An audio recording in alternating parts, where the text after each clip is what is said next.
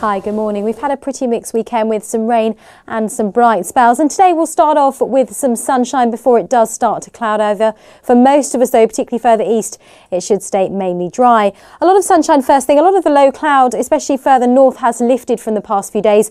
One or two sharp showers this morning, but a good deal of dry and bright weather this morning before the cloud thickens up into the afternoon. Perhaps some rain arriving to western parts during the latter part of the day. Most of us seeing that rain overnight.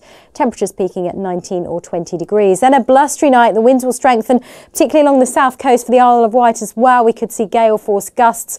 A lot of rainfall overnight with the risk of some thunder as well. Another fairly humid night. Temperatures down at around 12 or 13 degrees.